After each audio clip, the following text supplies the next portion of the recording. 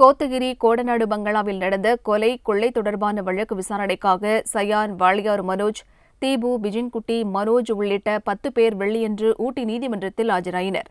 இந்த வழக்கிலிருந்து விடுவிக்க கோரி சயான் தரப்பில் தாக்கல் செய்யப்பட்ட மனுவுக்கு அரசு தரப்பில் பதில் மனு தாக்கல் செய்யப்பட்டது. இதை ஏற்றுக்கொண்ட நீதிபதி சயான், வாளியார் மனோஜ், தீபு, பிஜின்குட்டி ஆகியோரின் நீதிமன்ற காவலை நீட்டித்து வழக்கை ஜூன் 3ஆம் தேதிக்கு ஒத்திவைத்தார்.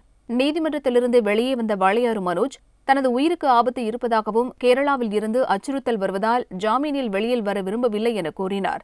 இது தொடர்பாக உயர்நீதிமன்றத்தில் மேல்முறையீடு செய்ய இருப்பதாக மனோஜின் வழக்கறிஞர் கூறினார்.